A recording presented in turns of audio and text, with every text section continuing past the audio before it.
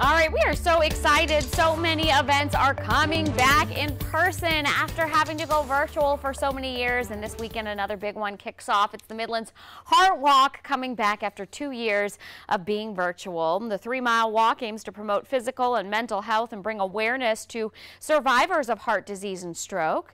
The walk begins Saturday at 8 a.m. at Segra Park, and registration is free, but you are encouraged to donate and even raise money on your own. All of this money is going to go to the American Heart Association, their advocacy, and their CPR training.